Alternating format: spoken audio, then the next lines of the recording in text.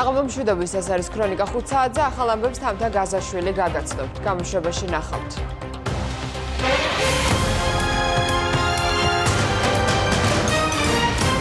პროსტიტუციის საქმეზე დაკავებული როენა ხუცურაული ბრალს არ აღიარებს. მალხაზ მაჩალიკაშვილი სახელმწიფო უსაფრთხოების სამსახურში დაკითხვის მიზნით ხვალ გამოცხადდება.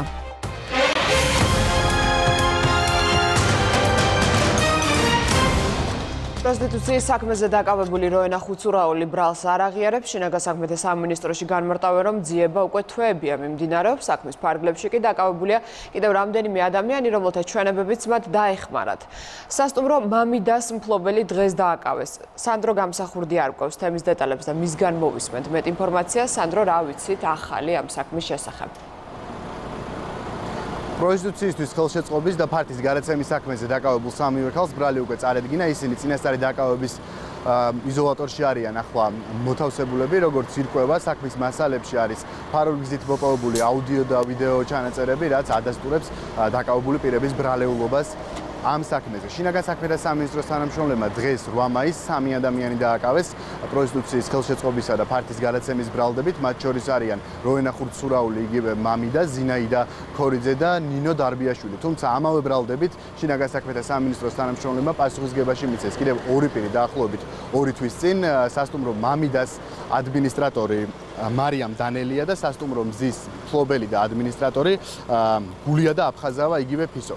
როგორც ჩვენთვის ხდება ცნობილი, მათ მიერ მიცემული ჩვენებები გამოძიებას დაეხმარა, რათა საქმე წინ წასულიყო, გამოვლენილიყნენ ახალი ფიგურანტებიც. რაც შეეხება ბრალდებულებს, როგორც გითხარით, ისინი წინასწარი დაკავების იზოლატორში არიან ამ დროისთვის მოთავსებული. სამივე მათგანი იყენებს დუმილის უფლებას. ჩვენ გავესაუბრეთ როენა ხუცურაულის ადვოკატს, როგორც უფლებადამცველი ამბობს, მისი დაცვის ქვეშ ყოფი ამ დროისთვის წარდგენილ ბრალს არ აღიარებს. დაკავებული ბრძანდებით მოსამართლის განჩინების საფუძველზე სისხლის სამართლის კოდექსის 254 მუხლის მესამე ნაწილის საფუძვლით გათვალისწინებულ დანაშაულის ჩადენისათვის. 254 მუხლის მესამე ნაწილის გათვალისწინებულ დანაშაულის ჩადენისათვის პოზიცია არის თავს არცნობს დამნაშავე და წერ გამოძიება მიმდინარეობს. არ აქირავებდა პროსტიტუციისთვის ადგილებს? არა, უშუალოდ ისე. დაკავებულების მიმართ აღკვეთის ღონისძიების შეფარდების საკითხზე საქალაქო სასამართლო სავარაუდოდ ხვალ იმსჯელებს.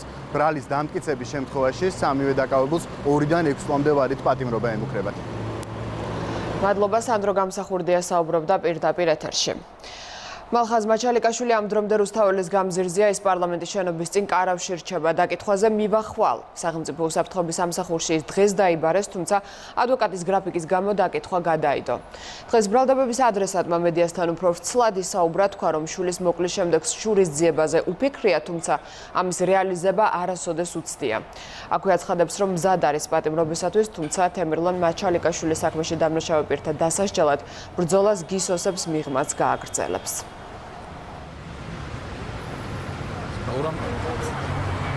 მასეთი საუბარი კი არა, მე მქონია რამდენიმე ნაირი საუბარი, როცა ესენი მიმწყდევენ კუთხეში, როცა გამოუყევარ მდგომარეობიდან.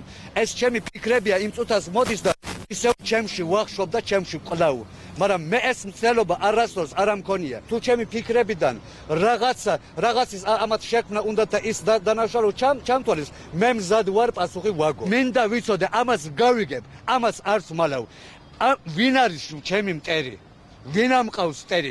მისი ცოცხალის მაინტერესებს, მისი კუდარის მაინტერესებს, მისი შვილიშვილის და მისი თაობაც, მისი შთამომავალიც, მისი მოდგმაც ყველა მაინტერესებს. არა იმიტომ გავანადგურო, არა იმიტომ უნდა ვიცოდე ვინ არის ჩემი მტერი. მეხუთე თუ მეოთხეთ ისიც არ მახსოვს 10 საათი დამკითხეს, მაშინ მე ვთქვი მე ძალით თუ არ მომიყვანეთ მეტი სულში მომსვლელი არა ვარ. იმიტომ რომ იქ ყველა ადამიანი ვინცა ზის თემერლანის სისხლში აქვს ხელი გარეული. იმიტომ არ მივდივარ მან, მაგრამ რომ ცოდნოდარ მე ამ საკითხს ეხებოდა მე წავიდოდი. ეხლა ვიცი, ეხლა ნებისმიერ დროს დავა. მე არ მეშინია ციხისა. მე ციხიდან ვიბრძოლებ. დამიჭირო აქ ავარ. თუ არ დამნაშავე დამიჭირო. ვერ გამოცხადდა, ვინაიდან სახელმწიფო უსაფრთხოების სამსახურისთვის ცნობილი იყო ჩემი განცხადებით უთხარი, რომ მე დღეს 3 საათზე მქონდა პროცესი საპელაციო სასამართლოში და სწორედ ამ დროს დაიბარეს იგი. ცხადია, იგი ვერ მივიდოდა უფლებადამცველის გარეშე, ყავს მას მეორე წარმომადგენელიც, მაგრამ მისი სურვილია რომ ორივე დავესწროთ მისთვის ასე მნიშვნელოვან დაკითხვას. საქმის მასალებს მე არ გავცნობილ ვარ. დღესაც ძალიან ნადრევი იქნება ჩემთვის კონკრეტული განმარტებების დასკვნების გაკეთება წინასწარ, ვინაიდან მხოლოდ მედია საშუალებებით ვიცნობ კონკრეტულ მტკიცებულებას, რომელიც არის თუ არა ავთენტური და რამდენად არის ავთენტური არ ვიცი. ტერორიზმზე როდესაცაა საუბარი, საკითხი ეხება იარაღსაც. იარაღის მოძიების სურვილი მაინც უნდა ჰქონოდა, კონკრეტული გეგმა უნდა ჰქონოდა.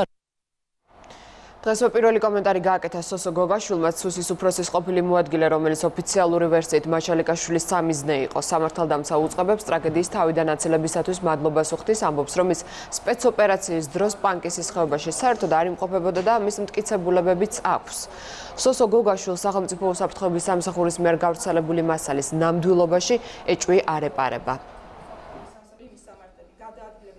ავთენტურობასთან დაკავშირებით რატომ მქონდეს კითხვები, იქიდან გამომდინარე, რომ სახელმწიფო უსაფრთხოების სამსახური არ გამოაქვეყნებდა იმ ჩანაწერს, რომელთანაც შეიძლება ვინმეს რამე კითხვა გაუჩნდეს. აქედან გამომდინარე, რა თქმა უნდა, სრულად ვენდობ სამსახურის მიერ დასაჯაროებულ ინფორმაციას. ეს ჩანაწერი არის კანონიერად მოპოვებული ადგილზე, სადაც ის გეგმავდა ამ დანაშაულს. აქედან გამომდინარე, ის ნებისმიერ დროს გაიმართლებს თავს და იტყვის, რა თქმა უნდა, რომ მას მხოლოდ გამწარებულზე აქვს ნათქვამი ეს და გამწარებულია და რატოა გამწარებული კითხვა არ დაუშვია არცოდის დაშეხება მქონდა საერთოდ არ ყოფილვარ იქ, საერთოდ არ ვარ ნაყოფი იმ ხეობაში და ამის ძალიან ბევრი მტკიცებულებები მაქვს, რომ არ ყოფილვარ იქ და ვიმყოფებოდი თბილისში.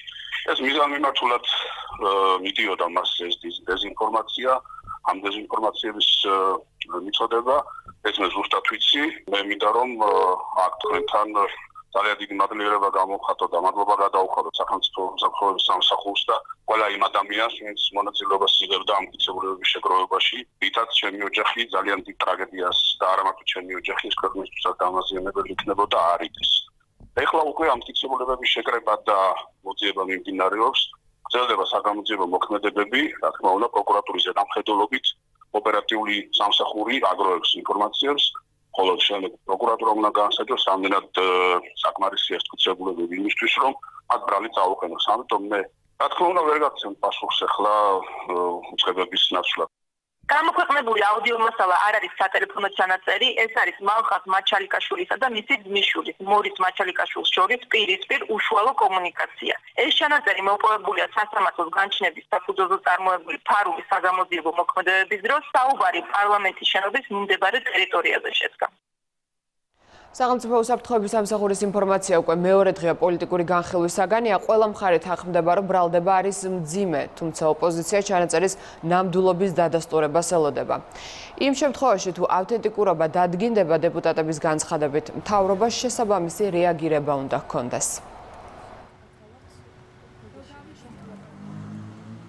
ცხადია, თუ ეს აუთენტურია, ეს ძალიან მძიმე რამეა, ეს ჩანაწერები, სახელმწიფო უნდა იმოქმედოს, ოღონდ წარმოუდგენლად გაუგებარი არის, თუ სახელმწიფო დადასტურებულად იძახის, რომ საქმე გვაქვს ტერორიზმთან, როგორ შეიძლება, რომ ეს ადამიანი ჩვეულებრივ თავისუფლად გადაადგილდებოდა და თუ საუბრობენ რაღაცა უდიდეს ტერორისტული საფრთხე გვაქვს, როგორ შეიძლება რომ ზომები არ იყოს აქამდე მიღებული. და ნუ ცხადია ასევე ვაკეთებთ იმ დათქმას, რომ დადასტურდეს აუთენტურობა. შეიქმნა საგამოძიებო კომისია, ამ საგამოძიებო კომისიის ფარგლებში ჩვენ გვექნება შესაძლებლობა და საზოგადოებასაც გაეცნოს ყველა დეტალებს, რომელიც უკავშირდება როგორც მაჩალიკაშვილის მოკვლის ფაქტს, ასევე მიმდინარე, ასე ვთქვათ, ამ საქმის გარშემო მიმდინარე ამბებს თუ ხელისუფლებას. აქვს რაიმე საბუთი, რომელიც რეალურად ადგენს კავშირს ამ ადამიანის ტერორისტულ, ასე ვთქვათ, სავარაუდოდ ტერორისტულ საქმიანობასთან მაშინ ამას უნდა მოყვეს სამართლებრივი რეაგირება. პირველ რიგში მე მინდა მადლობა გადაუხადო სახელმწიფო უსაფრთხოების სამსახურს, იმიტომ რომ ეს არ არის პირველი შემთხვევა, როდესაც მათ მოახდინეს დანაშაულის პრევენცია და თან ისეთი დანაშაულისა, რომელიცაც კავშირი აქვს ტერორიზმთან. დაველოდოთ შედეგებს, მთავარი არის ის, რომ დანაშაული თავიდან არის აცილებული და მინდა რომ პოტენციური მსხვერპლის და მსხვერპლების ოჯახებს სიმშვიდე ვუსურვო. Ყველა კითხვას, რა თქმა უნდა, პასუხს გასცემენ სამართალდამცავი ორგანოები, ეს არის მათი პრეროგატივა და ეს კითხვები უნდა დაისვას, რა თქმა უნდა, მათ მიმართ. ეს არის შემაშფოთებელი, დანარჩენი არის საჭირო ჩაღრმავება და საბოლოოდ ყველა კითხვას უნდა გაეცეს ბუნებრივია. ქისტები არის ჩვენი ძმები და დები და ჩვენ გვაკავშირებს ისტორიული თანაცხოვრება და მეგობრობა ქისტებთან და მათთვის ისეთივე მიუღებელია ტერორიზმი, როგორც ქართველებისთვის. აქედან გამომდინარე, თუ ასეთი რამ გამოვლინდება, ბუნებრივია სათანადო რეაგირება ექნებათ პირველ რიგში ქისტებს. ოპოზიციის მტკიცებით საერთაშორისო თანამეგობრობა საქართველოში არსებულ საარჩევნო გარემოს კიდევ ერთხელ აკრიტიკებს და ხელისუფლებას მის დაუყოვნებლივ გამოსწორებას თხოვს. ნაციონალური მოძრაობის ინფორმაციით დოკუმენტში საუბარია ამორჩევლის მოსყიდვასა და დაშინებაზე. საპასუხოდ მმართველი გუნდი ოპონენტებს დეზინფორმაციის გავრცელების მორიგ მცდელობაში ადანაშაულებს. ქართულ ოცნებაში აცხადება, რომ ნაციონალური მოძრაობა პოლიტიკურ მოვლენებს ორი თვით ჩამორჩება, რადგან სწორედ ორი თვის წინ ეუთოს მიერ გამოქვეყნებულ რეკომენდაციებზე საუბრობენ, რომელთა ნაწილი უკვე შესრულებულია. ამ რეკომენდაციების იგნორირება ეს იქნება კიდევ ერთი ნაბიჯი ქვეყნის იზოლაციისკენ მიმართული. მაშინ ჩვენ, როდესაც რეალური საფრთხის წინაშე ვდგავართ, რომ დავკარგოთ ევროპასთან უვიზო მიმოსვლის შესაძლებლობა, ამ რეკომენდაციების იგნორირება ნიშნავს რეალურად იმას, რომ საქართველოს საბოლოოდ უარს იტყვის დასავლეთში ინტეგრაციაზე და ევროპულ მომავალზე. პირველი ძალიან მნიშვნელოვანი ეს არის, რომ უნდა შეიქმნას ქვეყანაში კონსენსუსი, ანუ ყველანაირი ცვლილებები, რომელიც უკავშირდება საარჩევნო გარემოს, უნდა იყოს პოლიტიკური კონსენსუსის გზით მიღებული. ხო, მეორე ძალიან მნიშვნელოვანი პუნქტი ასევე შეეხება საარჩევნო ადმინისტრაციის ფორმირებას, რომელიც დღეს არის მთლიანად მორგებული მმართველი პარტიის ინტერესებს და პირდაპირ გვეუბნებიან, რომ უნდა შეიცვალოს საარჩევნო კომისიების ფორმირების წესი. საქართველოს მეგობრები, ჩვენი სტრატეგიული პარტნიორები საჭირო თვლიან ასეთი განსაკუთრებული გზავნილის გაკეთებას, იმიტომ რომ ეს გამოხატავს იმ პრობლემას, რომელიც დგას ჩვენი საზოგადოების წინაშე და რაც ვიხილეთ საპრეზიდენტო არჩევნებზე მეორე ტურში და რომელიც საფრთხეს უქმნის არა მარტო დემოკრატიას, არამედ უსაფრთხოებასაც ჩვენი ქვეყნის და ამიტომ არის აღსანიშნავი ეს გზავნილი. ანუ პრობლემა ის კი არ არის მათ წერილი მოიწერეს. მათ წერილი მოიწერეს, იმიტომ რომ ჩვენ გვაქვს ძალიან დიდი პრობლემა და თუ ჩახედავთ სიას, საკითხების ის თითქმის ერთ-ერთი შემთხვევა იმას, რაც ჩვენ გვესმის დემოკრატიული ოპოზიციისგან, ჩვენგან, სამოქალაქო საზოგადოებისგან და თუ კი გამოყოფაზე არ ამის ლაპარაკი, ხო, გარდა ზალადობისა, გამოუძიებლობისა ზეწოლის შემთხვევების, ღია მოსყიდვისა და ამ შემდეგ ეს არის რომ უნდა იყოს კონსენსუსი პასუხისმგებლობის მქონე მოთამაშეებთან, ამ პროცესის მონაწილეებთან. როგორც არის დემოკრატიული ოპოზიცია და სამოქალაქო საზოგადოება. პირველი რეკომენდაცია ეს არის. ქალბატონი სამადაშვილი მინიმუმ 2 თვით ჩამორჩება ქვეყანაში მიმდინარე პოლიტიკურ პროცესებს, როგორც ჩანს, იმიტომ რომ ჯერ ეს ერთი დოკუმენტი, რომელიც მან აჩვენა საზოგადოებას, ესეთი დოკუმენტი არ გამოცემულა ამ კვირაში და რაღაც მომავალში უნდა გამოიცეს ის თუ აჩვენა ხალხს, არ ვიცი. რაც შეეხება რეკომენდაციებს, მან ნამდვილად მინიმუმ 2 თვით დაიგვიანა, იმიტომ რომ პარლამენტის თავმჯდომარეს უკვე ჰქონდა ჩვენს ყველა საერთაშორისო პარტნიორთან შეხვედრა, ჰქონდა შეხვედრა დიპლომატიურ კორპუსთან, ჩვენ დეტალურად გვაქვს განხილული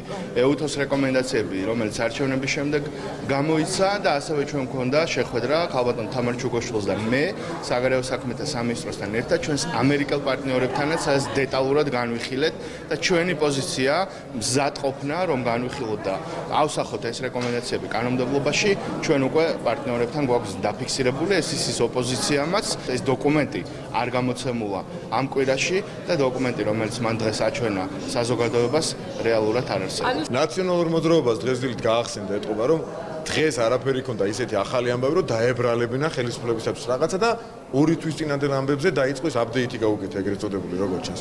იმიტომ რომ თუ ეუთო ოდირის დასკვნაზეა ლაპარაკი 2 თვის წინ ამაზე უკვე დაგვაბრალეთ დასაბრალებელი და ის რაღაცა ნეგატიური ჩანაწერები რაც იყო ალბათ მთლიანი ტექსტის დაუშვათ 2-3%, ამაზე ვილაპარაკეთ 97% არავის არ ულაპარაკია. ეხლა დღეს გამოვაცხო ახალი ამბავი, იმიტომ რომ ახალი დარტყმა მოეყენებინა 2 თვის წინანდელი ამბით, რომელიც ასევე საბოლოო ჯამში პოზიტიურია, იმიტომ რომ ჩვენ ვაპირებთ მათთან შეხვედრები იყო და ვაპირებთ რომ რეკომენდაციები რაც არის მათი ძირითადად გავითვალისწინოთ, ფორმატი შეიქმნება სპეციალური და ვიდრე 2020 წლის არჩევნები იქნება, კიდევ უფრო და გაცილებით დავხვეწოთ საარჩევნო კანონმდებლობა.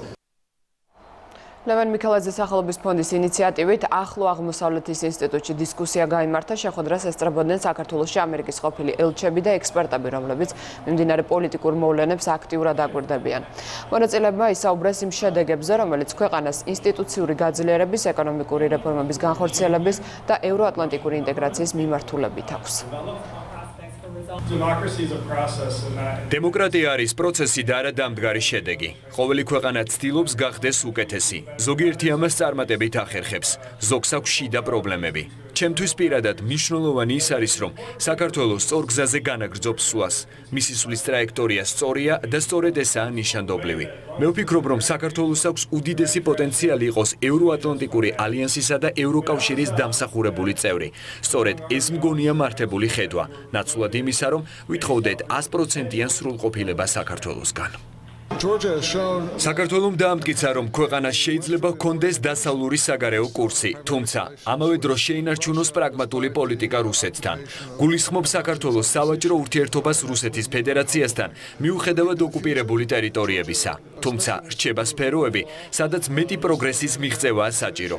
ესაა სასამართლო ხელისუფლება და კანონის უზენაესობა. უნდა განხორციელდეს სასოფლო-სამეურნეო მიწების პრივატიზება, რათა მოხდეს უცხოური ინვესტიციების მოზიდვა. უნდა განხორციელდეს ეკონომიკური რეფორმები, რომლებიც გაზრდის საქართველოს მთლიან შიდა პროდუქტის მოცულობას. სწორედ ასე გახდება საქართველო უფრო მეტად მიმზიდველი დასავლეთისთვის. გულისხმობ ევროსტრუქტურებში მის ინტეგრაციას. საქართველომ ბრწყინვალე შედეგი აჩვენა მრავალი თვალსაზრისით. ამის შესახებ არსებობს აბსოლუტური კონსენსუსი რეგიონში. თუმცა ეს არ ნიშნავს, რომ ქვეყანა მიღწეულ შედეგებს უნდა დასჯერდეს. მაგალითად, უზბეკეთი დიდი ხნის მანძილზე აკვირდებოდა და სწავლობდა საქართველოს მიერ რეფორმების განხორციელების პროცესს და მიბაძა კიდეც მას. ეს ნიშნავს, რომ საქართველოს უფრო მაღალი კონკურენციის პირობებში მოუწევს ცხოვრება. ერთის მხრივ გილოცავთ მიღწეულ შედეგებს, მეორეს მხრივ კი მოგიწოდებთ, რომ არ შეინარჩუნოთ ტემპი და განაგრძოთ განვითარება. დღეს საქართველოს მკვლევარებმა, ექსპერტებმა ერთხმად აღნიშნეს, რომ საქართველო არის ლიდერი რეგიონში დემოკრატიული განვითარების კუთხით, რომ ძალიან მნიშვნელოვანია ის სტაბილურობა, რომლის ფაქტორით საქართველოს გააჩნია რეგიონში, და ასევე ის სტრატეგიული პარტნიორობა, რომლის ფარგლებშიც ძალიან მნიშვნელოვანია ამერიკის შეერთებული შტატების ინტერესი რეგიონის მიმართ, სადაც საქართველო თამაშობს ძალიან მნიშვნელოვან როლს. აგვისტოს ომის გამოძიების ფარგლებში პროკურორი ფატუ ბენსუდა მზად არის რუსეთში ჩავიდეს. განცხადება ჰაგის სისხლის სამართლის საერთაშორისო სასამართლოს დელეგაციის წარმომადგენელმა გააკეთა. ჯერ კიდევ უცნობია, როდის გამოქვეყნდება დასკვნა 5 დღიანი ომის შესახებ, რადგან მთავარი პრობლემა კვლავ მოუგვარებელია. კერძოდ ის, რომ რუსეთი ევროპულ სასამართლოსთან არ თანამშრომლობს. გამოძიების მიმდინარეობაზე მედიას ინფორმაცია ჰაგის სასამართლოს და ფატუ ბენსუდას ოფისის წარმომადგენლებმა გააცნეს, ისინი თბილისში ვიზიტით იმყოფებიან. კონკრეტული დეტალები და ის გამოიკვეთა თუ არა პირთა წრე უცნობია, რადგან მოკვლევის პროცესში ეს ინფორმაცია არის კონფიდენციალური. ჩვენი მიზანია განვიხილოთ თუ რა ხდება სასამართლოში და რა მდგომარეობაში არიან დაზარალებულები.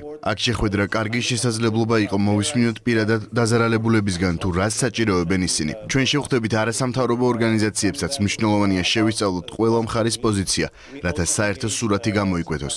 სამწუხაროდ რუსეთისა და დე-ფაქტო მთავრობების წარმომადგენლები მოსამართლეთა არაერთი მოწოდების მიუხედავად თანამშრომლობაზე უარს ამბობენ. ქალბატონმა ბენსუდამ არაერთხელ თქვა, რომ მზადაა ითანამშრომლოს და პირადად ჩავიდეს მათთან. ფაქტია ისიც, რომ მათი მხრიდან თანამშრომლობაზე უარი გამოძიებას აფერხებს. ჩვენ ვცდილობთ მეტი გამჭვირვალობისთვის ინფორმაცია პირადად დაზარალებულებისგან მივიღოთ. ეს გამოძიების პროცესს აადგება. ეს სპეციფიკური საქმეა თავისი დაზარალებულებითა და დანაშაულით. ჩვენი მიზანია სიმართლის გამორკვევა. ჩვენ დაზარალებულებისთვის მხოლოდ ფიზიკური და ფსიქოლოგიური დახმარება შეგვიძლია. სასამართლოს შემდეგ კი მათთვის შესაძლებელია კომპენსაციის საკითხიც დადგეს. ამ ეტაპზე ჩვენ სიტუაციის შესწავლის და დამუშავების პროცესში ვართ. მეტი დეტალების გამოძიებისთვის პერიოდულად ჰქონდა კომუნიკაცია ადგილობრივ არასამთავრობოებთან. როდის დაასრულებს გამოძიებას ფატუბენსუდას ოფისი არც ერთი მხარისათვის არ არის ცნობილი, შესაძლოა აგვისტოს ომის შესწავლა წლები გაგრძელდეს. თბილისს კი საქმის ობიექტურად გამოძიების იმედი აქვს. თეატრულუკიანის განმარტებით მთავარი მიზანია დადგინდეს ჭეშმარიტება სამხედრო ტყვეების წამებისა და მკვლელობის საქმეზე, ასევე ქართველთა ეთნოწმენდის ეპიზოდში. მოკვლევის პერიოდის და არეალის გაზრდას ითხოვს მესამე სექტორი, როგორც არასამთავრობო ორგანიზაციებში აცხადებენ, ქართველთა ეთნოწმენდა 2008 წლის რამდენიმე თვიან პერიოდს მხოლოდ არ მოიცავს და მსგავს ფაქტებს ადგილი ჰქონდა ოკუპირებულ აფხაზეთშიც. ჰააგის გამოძიება არის ძალიან მნიშვნელოვანი. ჩვენ გვაქვს მორიგი სამუშაო ვიზიტი ჰააგის სასამართლოს პროკურატურიდან. ძალიან მნიშვნელოვანია, რომ ისინი ჩვენს გარეშეც, ანუ სახელმწიფოს გარეშეც იყვნენ მსხვერპლებთან, მათ დამცველებთან და უფლებადამცველებთან კავშირს. მიზანი არის ერთი, რომ ჩვენი სამხედრო ტყვეების წამებისა და მკვლელობის საქმეებზე ჭეშმარიტება დადგინდეს და ასევე ქართველების წმენდის ეპიზოდში ჩვენ დავადგინოთ ის ჭეშმარიტება, რომელიც შეიძლება ჩვენ ვიცით, იმიტომ რომ ფაქტები გვახსოვს, მაგრამ სამართლებრივად ეს დადგინდეს არის ჩვენი მომავლისთვის უკიდურესად მნიშვნელოვანი. დროის ჩარჩო უნდა იყოს გაფართოებული, ვინაიდან დანაშაულებებს ჰუმანიტარული სამართლის, საერთაშორისო სამართლის დარღვევებს ადგილი ჰქონდა 2008 წლის ოქტომბრის შემდეგაც და ჩვენ ვიცით, რომ არის უამრავი ასობით ადამიანი გატაცებული და უკანონო თავისუფლება აღკვეთილი და მათ შორის ჩვენ გვაქვს პრაქტიკულად 4 მკვლელობის შემთხვევა დანაშაული კაცობრიობის წინააღმდეგ ჩვენი სამოქალაქო მოსახლეობის წინააღმდეგ დანაშაული დასრულებული არ არის. ეთნოწმენდა განხორციელდა როგორც ცნობილია არა მარტო ეგრეთ წოდებული სამხრეთ ოსეთის ტერიტორიაზე, არამედ კოდორის ხეობაშიც და სამწუხაროდ ეს რაღაცა მთლიანად არის ამოვარდნილი გამოძიების თემიდან.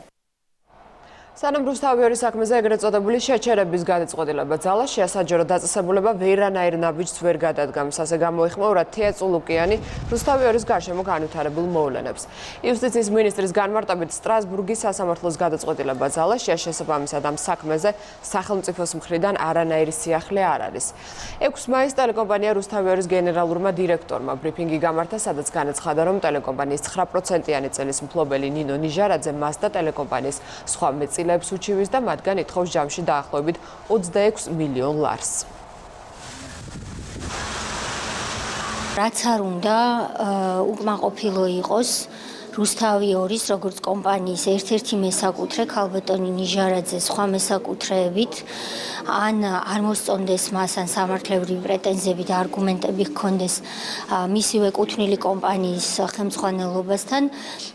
მთავარი არის ის, რომ ყველას კარგად გვახსოვდეს, ყველას კარგად გვესმოდეს, რომ 2 წელია რაც სტრასბურგის სასამართლოს მიერ ეგრეთ წოდებული შეჩერების გადაწყვეტილება, ანუ დროებითი ღონისძიება იქნა მიღებული.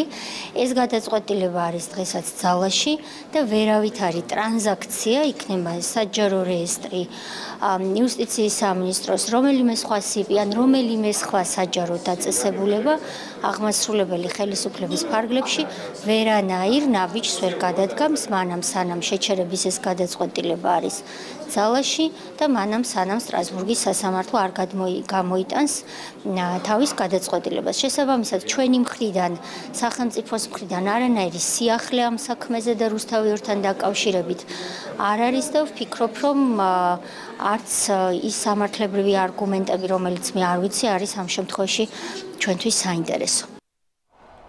ამ წუთებში პრემიერ-მინისტრი ბიზნესმენებს ხვდება შეხვედრა საქართველოს ბიზნეს ასოციაციის ორგანიზებით იმართება. ცნობილია, რომ შეხვედრა, რომელიც მედიისთვის დაიხურა, დიალოგის ფორმატში წარიმართება. ისაუბრებენ კერძო სექტორში მიმდინარე პროცესებსა და მათთვის მნიშვნელოვან თემებზე.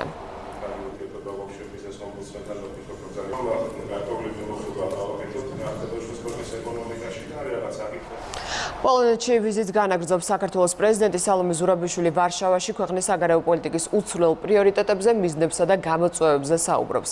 მან პოლონურ მხარეს ყველა შეხვედრაზე მხარდაჭერისათვის მადლობა გადაუხადა და განაცხადა, რომ პოლონეთის გამოცდილება ევროკავშირში ინტეგრაციის გზაზე ჩვენი ქვეყნისათვის ძალიან მნიშვნელოვანია. კეთებან ქარდავა აშუქებს პრეზიდენტის ვიზიტს პოლონეთში. Ამ წუთებში საქართველოს პრეზიდენტი დელეგაციის წევრებთან ერთად ხვდება პოლონეთის პრემიერ-მინისტრს. შეხვედრის მთავარი თემებია ორმხრივი ურთიერთობები, რუსეთიდან მომავალი საფრთხე, გამოწვევები, ოკუპირებულ ტერიტორიებზე არსებული მძიმე ვითარება, საერთაშორისო პარტნიორების მხარდაჭერა, აღმოსავლეთ პარტნიორობის ინიციატივის იუბილე. მომავალ კვირას საქართველო აღნიშნავს მოკავშირეებთან ერთად ბრიუსელში აღმოსავლეთ პარტნიორობის ინიციატივის 10 წლის იუბილეს და დღეს არის განხილვა ერთ-ერთ ავტორთან პოლონეთთან იმ შემდგომი ნაბიჯების, რაც არის დაგეგმილი და რაც არის აუცილებლად გასაკეთებელი იმისათვის, რომ საქართველო მიაღწიოს დასახულ მიზანს და გახდეს ევროკავშირის წევრი. საუბარია, რა თქმა უნდა, ნატოში ინტეგრაციაზეც. საქართველოს პრეზიდენტმა ვარშავაში განაცხადა, რომ რუსეთს აქვს შეუსრულებელი ვალდებულებები, ეს არის 2008 წელს ხელმოწერილი შეთანხმება და ამ შეუსრულებელ ვალდებულებებთან დაკავშირებით რუსეთზე ზეწოლის იმედი აქვს საქართველოს დასავლელი პარტნიორების მხრიდან და ეს ზეწოლა აუცილებელია, რომ გაძლიერდეს. პრემიერ-მინისტრთან შეხვედრამდე სალომე ზურაბიშვილი იყო მისული ვარშავის უნივერსიტეტში, მას ჰქონდა ლექცია და ლექციის მთავარი თემა იყო საქართველოს ევროპული გზა. პოლონეთი იყო და დღემდეა ერთ-ერთი ყველაზე ძლიერი მხარდამჭერი საქართველოს ევროპაში დაბრუნების. მე ვიყენებ ამ სიტყვებს, რადგან საქართველოს მოსახლეობის უმრავლესობა თავს მიაკუთვნებდა და მიაკუთვნებს ევროპას. საქართველო არის თუ უნდა იყოს ევროპული, ამ საკითხზე კითხვის ნიშანი არ არსებობს. ბოლო 15 წლის მანძილზე საქართველომ დიდ პროგრესს მიაღწია ევროკავშირში ინტეგრაციის გზაზე. პოლონეთისა და შვედეთის ინიციატივით შეიქმნა აღმოსავლეთ პარტნიორობა. ამ პარტნიორობამ მოგვიტანა ასოცირების ხელშეკრულება, ევროკავშირთან თავისუფალი ვაჭრობა, ვიზა ლიბერალიზაცია, უვიზო მიმოსვლამ ფიზიკურად დაგვაახლოვა ევროკავშირთან. ევროკავშირი გახდა საქართველოს ნომერ პირველი სავაჭრო პარტნიორი. ჩვენ ვაგრძელებთ სვლას ევროკავშირისკენ. სხვადასხვა პოლიტიკური მიზეზების გამო არ ვართ აღიარებული ევროკავშირის კანდიდატ ქვეყნად, მაგრამ ჩვენ მუშაობთ ევროკავშირთან ისე, როგორც კანდიდატი ქვეყანა, რომელიც ემზადება წევრობისთვის. მიგრაციის ტენდენცია აჩვენებს, თუ სად სურთ საქართველოს მოქალაქეებს წასვლა და ცხოვრება. რა თქმა უნდა, ეს ასევე სისუსტეა. გვაქვს არალეგალური მიგრაცია. არ არის მთლიანად პოზიტიური, ამიტომ უნდა ვიმუშაოთ აქტიურად. ევროპა უნდა გქონდეს საქართველოში. ეს ერთადერთი გზაა, რომლითაც შევაჩერებთ საქართველოს მოქალაქეების ევროპაში გამგზავრებას. ამიტომ უნდა ვიმუშაოთ ბევრი და გავაგრძელოთ რეფორმები. ევროპულ კანონმდებლობასთან დაახლოება, არა მარტო იმისთვის, რომ ევროკავშირში გავწევრიანდეთ, არამედ იმისთვის, რომ ამ სტანდარტების გამო მიდიან ევროპაში საქართველოს მოქალაქეები. თუ ისინი ამავე სტანდარტებს მიიღებენ საქართველოში, მაგალითად შრომის უსაფრთხოებას და სხვას, ეს საბოლოო ჯამში შეამცირებს ევროპაში საქართველოს მოქალაქეების გამგზავრებას. ჩვენ ღია ქვეყანა ვართ. საკმარისად ვიცხოვრეთ რკინის ფარდის მიღმა, ჩაკეტილ საზღვრებში. თავისუფალი მიმოსვლა უძვირფასესი მონაპოვარია. ჩვენ უნდა შევქმნათ საქართველოში უფრო მომხიბვლელი პირობები. ევროპა უნდა იყოს მომხიბვლელი სხვა მიზეზების და არა მარტო მიგრაციის გამო. პრემიერ-მინისტრთან შეხვედრის დასრულებისთანავე საქართველოს პრეზიდენტი გაესაუბრება ქართულ სტუდენტებს, დაგეგმილია საღამოს შეხვედრა დიასპორასთან. ოფიციალური ვიზიტის ფარგლებში საქართველოს პრეზიდენტი სალომე ზურაბიშვილი პირველად შეხვდა მის პოლონელ კოლეგას ანჯეი დუდა. სალომე ზურაბიშვილმა მოიწვია საქართველოში ბათუმის კონფერენციაზე ივნისში. პრესკონფერენციაზე კი ჩვენ გუშინ მოვისმინეთ სასახლეში განცხადებები საქართველოს მხარდამჭერი და ეს განცხადებები ეხებოდა ძირითადად ევროკავშირში და ნატოში საქართველოს ინტეგრაციას. ანჯეი დუდამ განაცხადა, რომ პოლონეთის იმედი უნდა ჰქონდეს ქართულ ხალხს. ეს ქეთევან კარდავა იყო. თემგაზე ევაკუირებული კორპუსის მოსახლეობას მერია დროებით სასტუმროებში გაანაწილებს, ახლა უკვე ექსპერტიზამ უნდა დაადგინოს ვარგისია თუ არა კორპუსი საცხოვრებლად და არის თუ არა შესაძლებელი მიმდებარედ მშენებლობის გაგრძელება. სწორედ ამ მშენებლობას უკავშირებს მოსახლეობა მიწის ჩამოშლას და სახლებში ბზარების გაჩენას. ევაკუაცია ზღვის უბნის მე-9 კვარტლის 23 კორპუსში დილის 5 საათისათვის დაიწყო.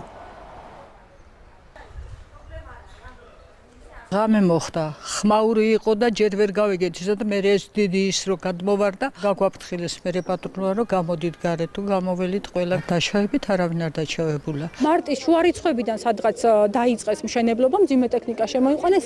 ჩვენ ხელმოწერები გქონდა შეგროვილი, აი ამ კორპუსებს სამივეს. ურეაქციოდ დარჩა ჩვენი ეს ამდენი მცდელობა. სასამართლოში გვაქვს ჩვენ შეტანილი სარჩელი და ჩვენ დღემდე ვიბრძვით. ჩვენ გვჭირდება მაცხოვრებლებს გეოლოგიური დასკვნა და ნებართვა ვინ გაცა იმ პიროვნების მოყვანა. აქ ბავშვები თამაშობენ, მთლიანად მიწით არის ამოვსებული. კიდე კაი დღე არ მოხდა. ჩვენ კორპუსის შესასვლელს უქმნის საფრთხეს.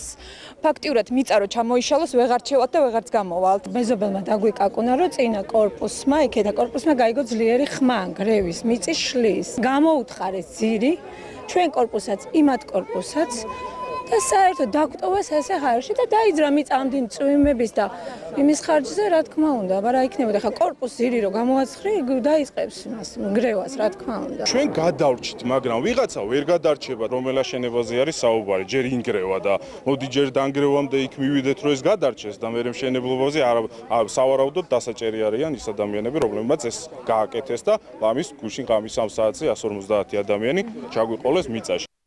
ვერაფერი ვერ გავაკეთე გამომდინარე იქიდან რომ ველოდებოდი ყველაზე საუკეთესო ალტერნატივას რომ და ალტერნატივას ვისგან ელოდებოდი?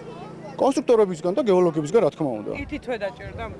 დიახ, დაჭირდა, იმიტომ რომ უნდა გაგიახლებინათ აქ სამუშაოები, ან გამაგრებითი სამუშაოები ცნოთ. დღეიდან უნდა გაგვიახლებინათ, იმიტომ რომ გუშინ უკვე მოვიყვანეთ გეოლოგთა ჯგუფი და გვაძლევდნენ მითითებებს თუ როგორ უნდა გაგვეკეთებინა ეს ყველაფერი. ეს იყო ხიმიჯური სისტემა და ხიმიჯური სისტემიდან გამაგრება უნდა მოხდენილიყო სამხრეთ აღმოსავლეთი მხარეს, ეგრეთ წოდებული. ახლა როგორ განვითარდება მოვლენა? ეხლა მე თვითონაც სამხაროების ექსპერტიზაში ვიყავი და იქიდან არიან ექსპერტები მოსულები, სახელმწიფო სამსახურია ჩართული, ანუ გეოლოგების, კონსტრუქტორების და ალბათ საუკეთესო ვარიანტს შემოგთავაზებენ და გამომდინარე აქედან ვიმოქმედებთ. შესაბამის ჩვენი სამსახურები ალბათ ჩართული იქნება ყველანაირად და ყველანაირად უსაფრთხოების ზომები იქნება მიღებული. ეს ზოგადად ტენდენცია გახდა ეხლა რა მშენებლობების გაჩერება, თუმცა მე ამ ადამიანებისაც მესმის იმდენი არასწორი მშენებლობაა ქალაქში განხორციელებული და ხდებოდა წლების განმავლობაში, იქ მშენებლობა სადაც არ შეიძლება ისე როგორც არ შეიძლება. ყველა ადამიანს, როდესაც რაღაც იწყება მშენებლობა, აუთ განცდა რომ იქ რაღაც არასწორია, შეცდომა არის, არ უნდა გაკეთდეს და ასე შემდეგ. ანუ ფაქტია ჩამოიშალა მიწა და ანუ რაღაც შეცდომა იყო ალბათ რა. კონკრეტულ ობიექტზე გაცემული იყო მშენებლობის ნებართვა 2019 წლის იანვრის თვეში. როდესაც დამკვეთმა დაიწყო მშენებლობა და მიწის სამუშაოების პერიოდში მოხდა ცხელი ზარის შეტყობინების შემოსვლა მერიაში, ჩვენს მიერ შეჩერებული იყო მშენებლობა. მშენებელმა წარმოადგინა 3 მაისს საპროექტო დასკვნა და კონსტრუქციული პროექტი, რის საფუძველზეც უნდა მოეხდინა ფერდის გამაგრება და ფაქტიურად სამუშაო დაწყებული არც ჰქონდა, როდესაც მოხდა ფერდის ჩამოშლა. საექსპერტო დასკვნა დაიდება და იტყვის რამ განაპირობა ფერდის ჩამოშლა.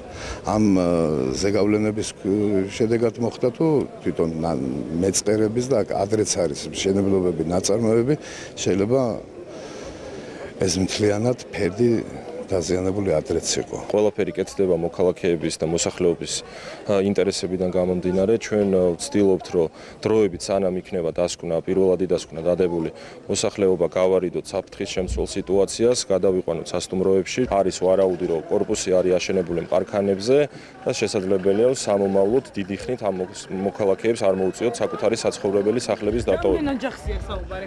სრულად არის დაახლოებით 40 ოჯახზე საუბარი. ორშაბათიდან თბილისის მოსახლეობას მანის ფირმის 50 ახალი ავტობუსი მოემსახურება. საზოგადოებრივი ტრანსპორტის ახალი ნაკადი თბილისის მერმა პრემიერთან ერთად წარუდგინა. მოსახლეობას 10 მეტრიანი ავტობუსები 82 მგზავრისათვის არის გათვალისწინებული, დასაჯდომი ადგილების რაოდენობა 27. სატრანსპორტო საშუალება ადაპტირებულია შეზღუდული შესაძლებლობების მქონე პირთათვის. ეს არის წარსული. ეს არის მომავალი. და მე ძალიან მიხარია, რომ ჩვენ მოგვეცა შესაძლებლობა შეგვეძინა 90 ერთეული ავტობუსი პირველ ეტაპზე, აქედან 50 უკვე დედაქალაქშია და ორშაბათიდან მოემსახურება ჩვენი ქალაქის მაცხოვრებლებს. გარდა ამისა 220 ერთეულ ავტობუსზე, რომელზეც გამოცხადებული ჰქონდა ტენდერი, უკვე გვყავს გამარჯვებული კომპანია, გაფორმებულია ხელშეკრულება, მე მხედველობაში მაქვს 8 მეტრიანი ავტობუსები ისუზუს ფირმის, რომელიც წლის ბოლომდე 220 ერთეული უნდა შემოვიდეს ქალაქში. ანუ ამით მთლიანად შევძლებთ ჩვენ არსებული ყვითელი ავტობუსების პარკის ჩანაცვლებას. ჩვენ დამატებითი რესურსი გამოვუყავით თბილისის მუნიციპალიტეტს, რომ მომავალ წელს განაგრძოს ეს პროგრამა, მომავალ წელს უკვე დაგვემატება ჩვენ ელექტრო ავტობუსები. ზოგადად საზოგადოებრივი ტრანსპორტის მოწესრიგება არის ჩვენი უმთავრესი პრიორიტეტი. ჩვენს მიერ გაცხადებული მწვანე პოლიტიკის შემადგენელი ნაწილი და მე ძალიან მიხარია, რომ კახა თავის გუნდთან ერთად ასე მოკლე ვადებში შეძლო ამ პროექტის რეალიზაცია.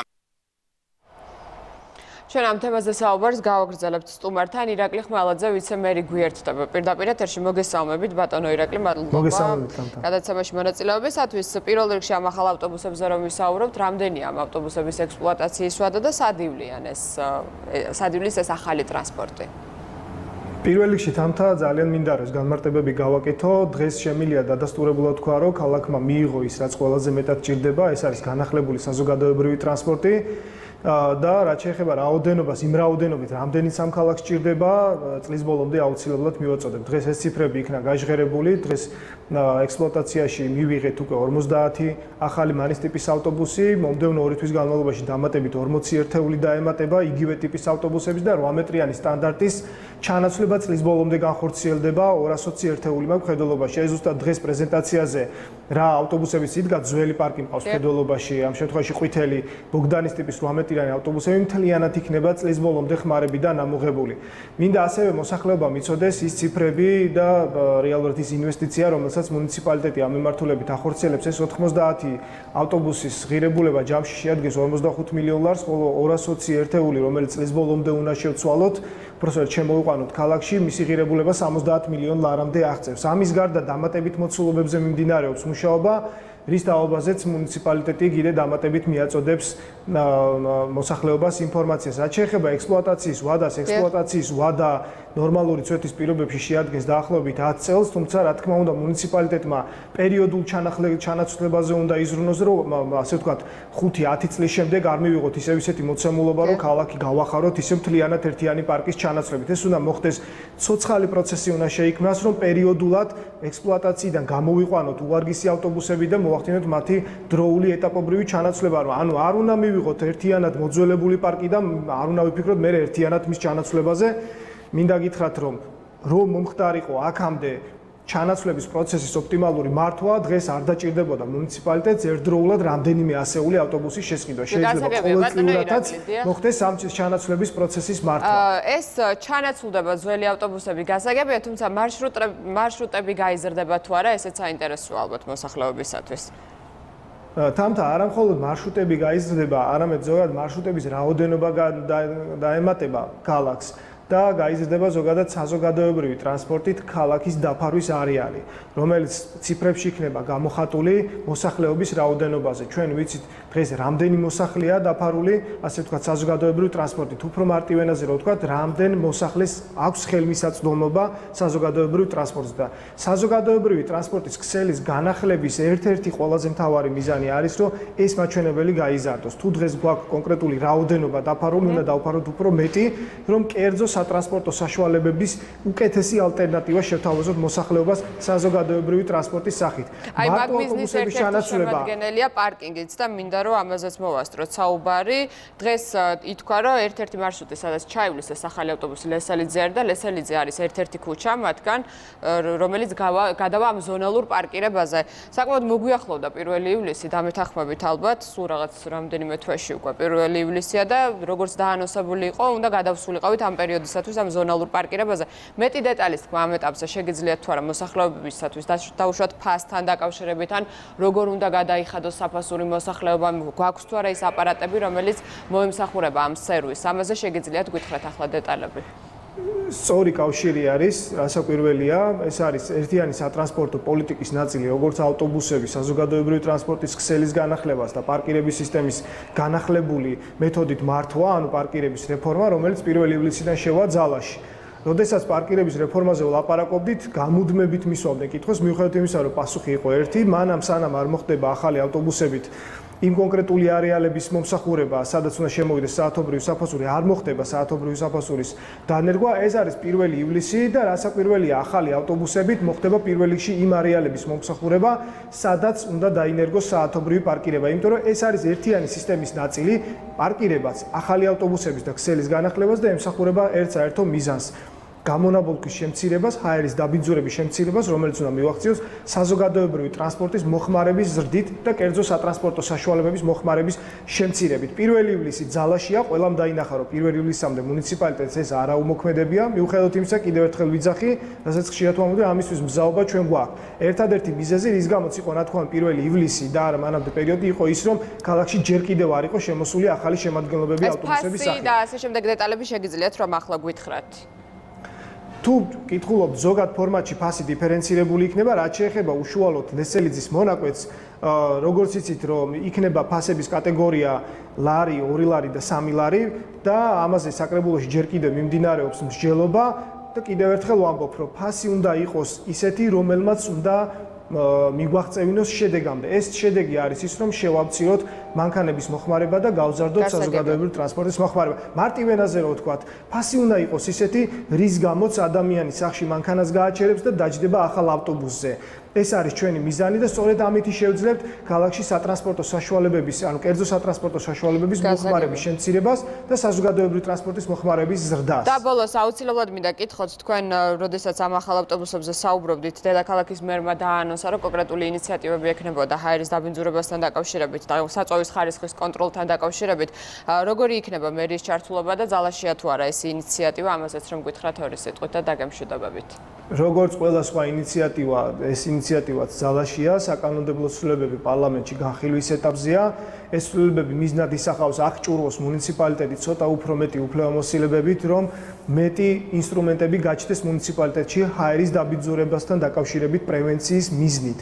თქვენ იცით, რომ ჰაერის დაბინძურების განმაპირებებელი ორი მსხვილი ფაქტორი გვაქვს, ეს არის სატრანსპორტო საშუალებებიდან მისი დაბინძურება და საშენი მასალების უსისტემო მიმოქცევა.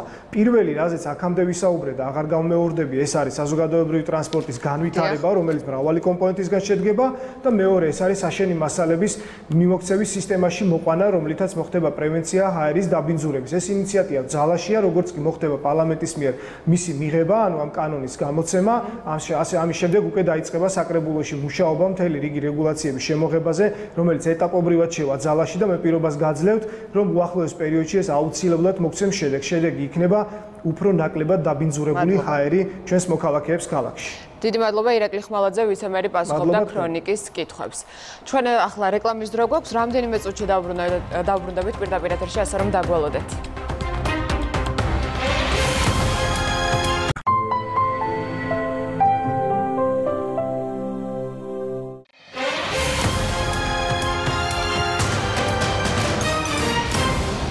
რეკლამის შემდეგ ქრონიკა კვლავ პირდაპირ ეთერშია. მუნიციპალური განვითარების ფონდმა მცხეთაში დევნილებისათვის 2 კორპუსის მშენებლობა დაასრულა, პროექტი მთავრობის დაფინანსებით განხორციელდა და მისი ღირებულება 5,9 მილიონი ლარია. პროექტის დასრულების შემდეგ ბინები 120 დევნილ ოჯახს გადაეცემა. სახლები დღეს ინფრასტრუქტურის მინისტრმა, ჯანდაცვის მინისტრმა და მუნიციპალური განვითარების ფონდის აღმასრულებელმა დირექტორმა ადგილობრივი ხელისუფლების წარმომადგენლებთან ერთად დაათვალიერეს. იმ 120 ოჯახის ობიექტურ და გამჭვირვალე შერჩევას, რომლებიც აქ მართლაც შესანიშნავ კორპუსებში მიიღებენ საცხოვრებელ ბინებს, აქ თავისი სტანდარტული პროცედურები, რომელიც ჩვეულებრივ იწერს ხოლმე 3-4 კვირას, სადღაც 1 თვემდე. ეს პროცედურები მოიცავს როგორც მათი არსებული მონაცემთა ბაზაში რეგისტრირებული ქულების რაოდენობის შემოწმებას, ასევე ხელახალ მონიტორინგს შემოწმების პერიოდის შემდეგ, რაიმე ხო არ შეიცვალა. მცხეთაში ამ კორპუსების მშენებლობაზე 5,9 მილიონი ლარი დაიხარჯა, როგორც უკვე აღნიშნე 120 ბინიანი კორპუსების ასაშენებლად, თუმცა ჩვენ მუნიციპალური განვითარების ფონდს გვაქვს მიმდინარე პროექტები, რომელიც დაახლოებით 1500 ოჯახისთვის გათვლილი მიმდინარე პროექტებია, რომელიც დასრულდება 2019-ში, 2020-ში, თუმცა გარდა ამისა უკვე იმ გეგმებში, რომელიც ჩვენ ჯანდაცვის და დევნილთა სამინისტროსთან ერთად გვაქვს განხორციელებული, მიმდინარე 3 წლის პერსპექტივით პროექტებში 3700 ოჯახის დაკმაყოფილება იგეგმება. ბინები უკვე მზად არის მაცხოვრებლების მისაღებად. შესაბამისად ჯანდაცვის სამინისტრო იზრუნებს უკვე გაანაწილებს ამ ბინებს. რაც შეეხება თვითონ პროექტს, ძალიან საინტერესოა, რომ გათვალისწინებულია შეზღუდული უნარების მქონე პირთათვის, ადაპტირებულია, შესაბამისად არის ბინები, რომელიც სრულად მოწყობილია შეზღუდული შესაძლებლობის პირთათვის, არის როგორც მრავალ შულიანი ოჯახებისთვის, ასევე ინდივიდუალური ბინები.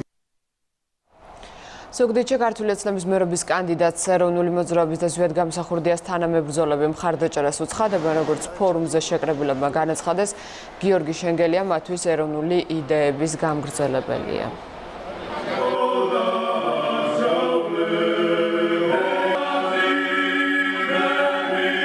დღეს შედგა ფორუმი აფხაზეთიდან დევნილი ხალხისა და ზუგდიდელების ადგილობრივების, ვინც ზვიადგამსახურდიას და მერაბ კოსტავას ბრჭყალებში ვიტყვი ემსახურებოდა. მათ კი არ ემსახურებოდა ეროვნულ მოძრაობას, ემსახურებოდა მთელი ჩვენი ახალგაზრდობა. მთელი ფორუმი უცხადებს გეგა შენგელიას მხარდაჭერას. ძალიან სერიოზული ნაბიჯები იდგმება ზვიადგამსახურდიას სახელის უკდავსაყოფად, მაგრამ მისი თანამებრძოლები ამ დროს არავის არ ახსოვს და ეს ადამიანები ძალიან მძიმე ყოფაში არიან დღემდე. მე დავპირდი იმას, რომ ეს პრობლემები იქნება დაყენებული ხელისუფლების წინაშე. ეს აუცილებელია, იმიტომ რომ მხოლოდ საქართველოს ხელისუფლებას შეუძლია ეს პრობლემები მოაგვაროს. ნაციონალური მოძრაობა ქართული ოცნების ხულოს მაჟორიტარი დეპუტატობის კანდიდატს ძალადობაში ადანაშაულებს. პარტიის წევრმა ხათუნა ბერიძემ სოციალური ქსელით ვიდეო გაავრცელა, რომლის მიხედვით ანზორ ბოლქვაძე მისგან სასტუმრო ხულოს დატოვებას და თანხის უკან დაბრუნებას მოითხოვს. ბერიძე კი განუმარტავს, რომ ობიექტი მისი საკუთრებაა. ანზორ ბოლქვაძე ამტკიცებს, რომ სასტუმროში ხათუნა ბერიძე ნაციონალურმა მოძრაობამ პროვოკაციის მიზნით შეგზავნა. შინაგან საქმეთა სამინისტრო მომხდარს 150-ე იძულების მუხლით იკვლევს. სასტუმროში, სადაც მე ვცხოვრობდი, გაშლილი იყო სუფრა, სადაც კეიფობდნენ მთავრობის წარმომადგენლები და პოლიტიკური ნიშნით არ მოეწონათ უბრალოდ ჩემი იქ ყოფნა და ბატონი ანზორ ბოლქვაძე იყო ნასვან მდგომარეობაში, მეუბნებოდა რომ უნდა დამეტოვებინა ჩემი ნომერი, მოვითხოვ რომ სათითაოდ, ვინც ჩემ ნომერში უნებართვოდ იყო შემოსული, ყველა იმ ადამიანის მოხდეს იდენტიფიცირება და სისხლის სამართლებრივ პასუხისმგებაში მიცემა. ჩვენ მივმართავთ იმ ორგანოებს, რომლის კომპეტენციაში შედის გამოძიება ამ ფაქტისა, ქალზე ზემოქმედებისა, ქალზე ძალადობისა, რომ იყოს დროულად გამოძიებული, დასჯილი ის ადამიანები, ვინც ამ ფაქტში ღებულობდა მონაწილეობას, დაისვას ანზორ ბოლქვაძის პასუხისმგებლობისა და თანამდებობრივი პასუხისმგებლობისა ამავდროულად საკითხი. მოწყობილი თემა, რომელსაც დიდი ხანია აღიარებენ, თითქოს და გამოდიან ამასინათ მიტინგი ჩაატარეს და სხვადასხვა სახელწოდებებით ეძახეს რაღაცები ხულოში და ასეთი თემა აგორებული თემა პოლიტიკურად თითქოს და გამანადგურონ ამ რაღაცა თეთრ მოსახლეობასთან. თაწმინდაზე მაჟორიტარი დეპუტატობის დამოუკიდებელი კანდიდატი ლევან იოსელიანი აცხადებს, რომ მერიამ თბილისის ცენტრში საარჩევნო ბანერის მოხსნა მოსთხოვა. მისივე თქმით, მოთხოვნა არ დააკმაყოფილა, რის შემდეგაც განუცხადეს, რომ მსგავსი ფაქტების თავიდან ასაცილებლად საკრებულო საარჩევნო რეკლამის განთავსების შესახებ კანონს შეცვლის. კანდიდატს უკვე უპასუხეს მერიაში, აქ ამბობენ, რომ ეს არ ყოფილა მოთხოვნა და ლევან იოსელიანს მხოლოდ ინფორმაცია მიაწოდეს ბანერის სწორად განთავსების შესახებ, ამასთან უარყოფენ კანონის შეცვლასთან დაკავშირებულ ცნობას. დაუკავშირდა მუნიციპალური ინსპექციის წარმომადგენელი და მოგთხოვა დაუყოვნებლივ ჩამოგეხსნა ეს ბანერი და კიდე რამდენიმე ბანერი მთაწმინდის რაიონში, რომელიც არის ჩემი მხარდასაჭერად გამოკიდული. როცა მოვთხოვეთ, რომ ისაფუძველზე უნდა ჩამოგვეხსნა, მათ ვერ წარმოადგენს ვერანაირი დოკუმენტი. შემდეგ უნდა რამდენიმე დღიანი კომუნიკაცია მერიის წარმომადგენლებთან და ჩვენთვის გახდა ცნობილი, რომ სპეციალურად საკრებულო აპირებს მიიღოს წესი, რომლის თანახმადაც რომელიც აკრძალავს ამ ბანერების აქ განთავსებას. პარლამენტის წინ ისრაელის სახლის, საქართველო-ისრაელის ბიზნეს პალატისა და ებრაული თემის წარმომადგენლებმა ისრაელის სოლიდარობის აქცია გამართეს. შეკრებილებმა ისრაელის ტერიტორიის დაბომბვა და ქვეყანაში ვითარების ესკალაცია გააპროტესტეს.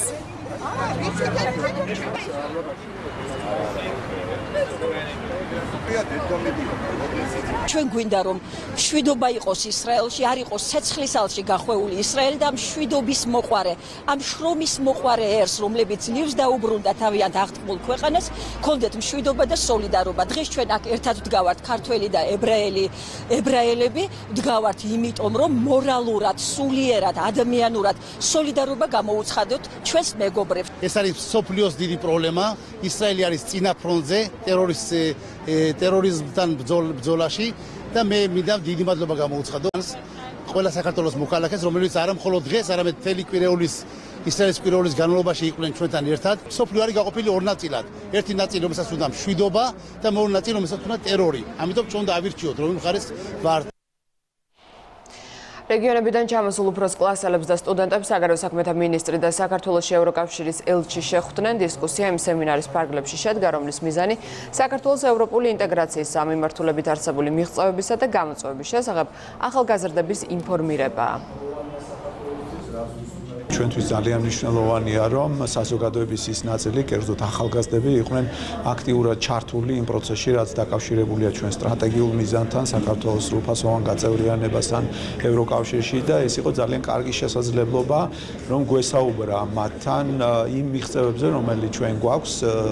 გუშინ შესრულდა 10 წელი აღმოსავლეთ პარტნიორობის ინიციატივიდან და მართლაც საქართველოს აქვს მნიშვნელოვანი ხელშესახების შედეგები, როგორც ასოცირების შეთანხმების კუთხით, ისე ვიზა ლიბერალიზაციასთან მიმართებაში. ჩვენ განვიხილეთ საქართველოსა და ევროკავშირის ურთიერთობები. დიდი მადლობა მინდა უთხრა აქ მოსულ ახალგაზრდა ელჩებს მათი დროისა და ძალისხმევისთვის. ჩვენ გქონდა საუბარი თუ როგორ ყალიბდება და რა მომავალი აქვს ევროკავშირსა და საქართველოს ურთიერთობებს, რაც ძალიან მნიშვნელოვანია. ახლა უცხოეთის ახალი ამბები ქაბულში კვლავ სროლის დააფეთქებების ხმა ისმოდა. ტერორისტთა სამიზნე ამჯერად შაჰნავის რაიონი გახდა. აფეთქება ჰუმანიტარულ ორგანიზაცია Counterpart International-ის ოფისთან მოხდა. ტელეარხ ტოლო ნიუსის ინფორმაციით აფეთქების შედეგად 12 ადამიანია დაშავებული. მომხდარზე პასუხისგებლობა დაჯგუფება თალიბანმა აიღო.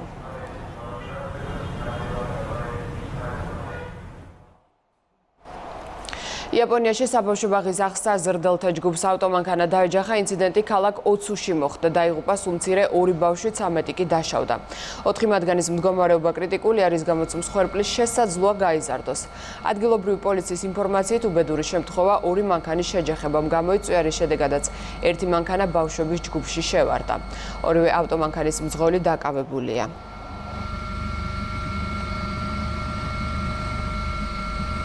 მასშტაბური სარკინიგზო კატასტროფა გერმანიაში შლეზვიგ-გოლშტეინის რაიონში სამგზავრო მატარებელი სატვირთო მანქანა შეეჯახა. ინციდენტის შედეგად 25 ადამიანი დაშავდა, 5 მათგანის მდგომარეობა კრიტიკულია, რა გახდა ავარიის მიზეზი ჯერჯერობით უცნობია.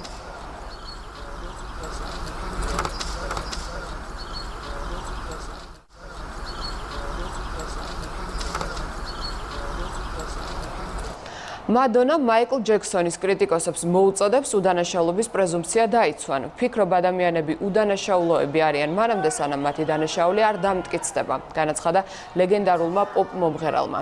ამ განცხადებით მადონა ახალ დოკუმენტურ ფილმს გამოეხმაურა, რომელშიც პოპის მეფე არასრულწლოვნებთან სექსუალურ კავშირშია დადანაშაულებული.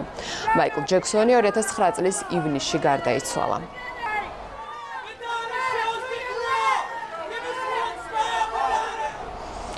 მეგან მარკლის და პრინც ჰარის პირველი ვიდეო კადრები ბავშვთან ერთად. ვაჟი ხელში პრინც ჰარის უჭირავს. მეგან მარკლის თქმით, ჩილს კარგი ხასიათი აქვს და ძალიან მშვიდია. პრინცი ჰარი კი იუმორით აღნიშნავს, რომ არ იცის ვისგან აქვს ეს ხასიათი ბავშვს. წყვილი პატარა პრინცის წარდგენას დედოფალ ელიზაბეთ მეორესათვის უახლოეს მომავალში გეგმავს. ის მონარქის რიგით მერვე შვილთაშვილია. ჰარისა და მეგანის ვაჟი 6 მაისს დაიბადა.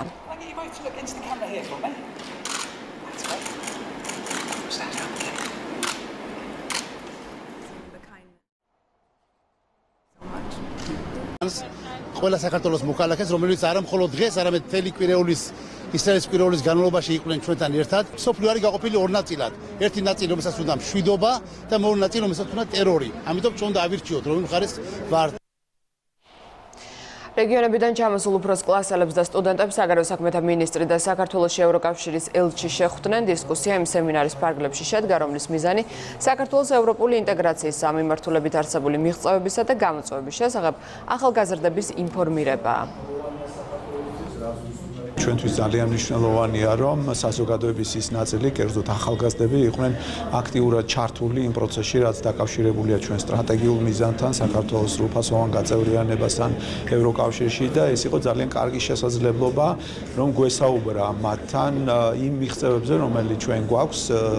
გუშინ შესულდა 10 წელი აღმოსავლეთ პარტნიორობის ინიციატივიდან და მართლაც საქართველოს აქვს მნიშვნელოვანი ხელშესახების შედეგები, როგორც ასოცირების შეთანხმების კუთხით, ისე ვიზა ლიბერალიზაციასთან მიმართებაში. ჩვენ განვიხილეთ საქართველოსა და ევროკავშირის ურთიერთობები. დიდი მადლობა მინდა უთხრა აქ მოსულ ახალგაზრდა ელჩებს მათი დროისა და ძალისხმევისთვის. ჩვენ გქონდა საუბარი თუ როგორ ყალიბდება და რა მომავალი აქვს ევროკავშირსა და საქართველოს ურთიერთობებს, რაც ძალიან მნიშვნელოვანია. ახლა უცხოეთის ახალი ამბები. ქაბულში კლობს როლის დააფეთქებების ხმა ისმოდა. ტერორისტთა სამიზნე ამჯერად შაჰნავის რაიონი გახდა. აფეთქება ჰუმანიტარულ ორგანიზაცია Counterpart International-ის ოფისთან მოხდა. ტელეარხ ტოლო ნიუსის ინფორმაციით აფეთქების შედეგად 12 ადამიანია დაშავებული. მომხდარზე პასუხისგებლობა დაჯგუფება თალიბანმა აიღო.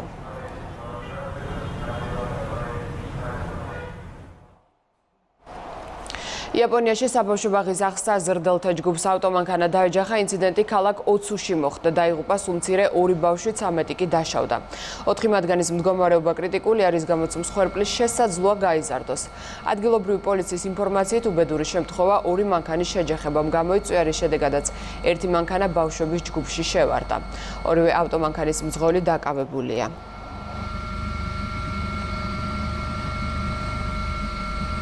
მასშტაბური სარკინიგზო კატასტროფა გერმანიაში შლეზვიგ-გოლშტეინის რაიონში სამგზავრო მატარებელი სატვირთო მანქანა შეეჯახა. ინციდენტის შედეგად 25 ადამიანი დაშავდა, 5 მათგანის მდგომარეობა კრიტიკულია, რა გახდა ავარიის მიზეზი ჯერჯერობით უცნობია.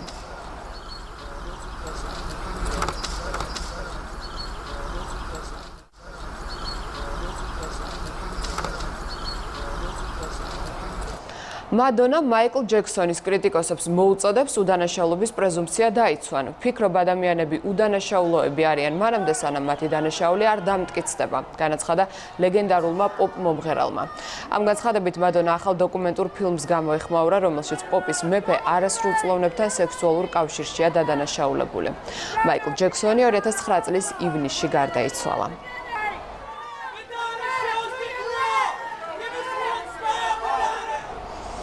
მეგან მარკლის და პრინც ჰარის პირველი ვიდეო კადრები ბავშვთან ერთად. ვაჟი ხელში პრინც ჰარის უჭირავს. მეგან მარკლის თქმით, ჩვილს კარგი ხასიათი აქვს და ძალიან მშვიდია. პრინცი ჰარი კი იუმორით აღნიშნავს, რომ არ იცის ვისგან აქვს ეს ხასიათი ბავშვს. წყვილი პატარა პრინცის წარდგენას დედოფალ ელიზაბეთ მეორისათვის უახლოეს მომავალში გეგმავს. ის მონარქის რიგით მერვე შვილთაშვილია. ჰარისა და მეგანის ვაჟი 6 მაისს დაიბადა.